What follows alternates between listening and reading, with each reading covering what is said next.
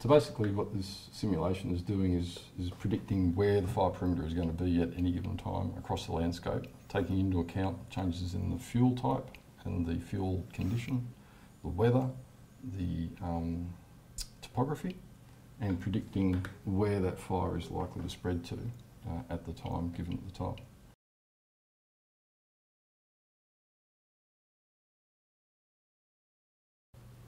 From everything I've seen, the fire goes fastest in the direction of the wind. So if you see a forest fire coming towards you, what should you do?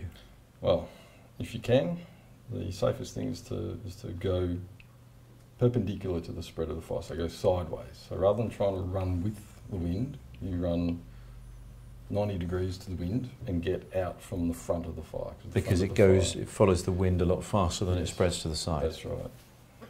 And if that fire has been burning for some time, you might have to run for some distance before you can get outside the fire.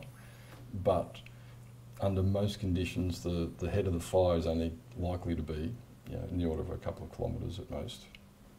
If it's been burning for many, many days, it may be even larger, but you should have had plenty of warning at that point to get out. Fast-moving grass fires, they can burn in the order of 20 kilometres an hour, but they will be very narrow. And so the key point there is to again get out. The only caveat to that is if there's a sudden change in the wind direction that turns what was a long flank burning with the direction of the wind prior to the change into a broad front. And that front could be many, many kilometres long. Is there any situation where you would run away from the fire so it's effectively chasing you? If you can maximise the distance between yourself and the fire, you would do that. So basically, if you can run faster than the fire? Yes. Yeah. And in most situations, you probably can. Fires don't spread at abnormally great speeds. The average forest fire may be, maximum rate of spread might be in the order of 10 kilometres an hour. However, you've got to be pretty certain that you're not going to trip over and hurt yourself while you're doing that, particularly in the forest. It's quite dangerous to run heedlessly.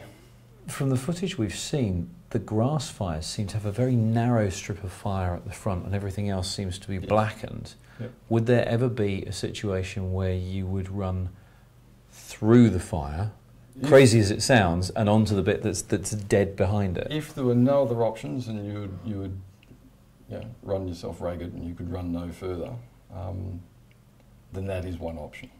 It's not the primary option, but you possibly could, if you waited for a lull in the wind and the flames dropped down, you could run through those flames, but you'd need to run far enough away from the flames that you don't get caught in the smoke immediately behind that flaming zone.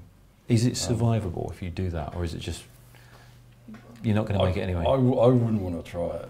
I would much rather prefer to go sideways, away from the fire. I've seen Tom Cruise do it, you see. Most fires, there's enough heat in the flame zone to kill you pretty quickly.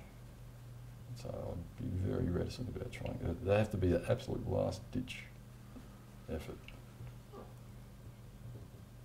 Wow, perfect time for a Tom Cruise gag, I thought. Yeah.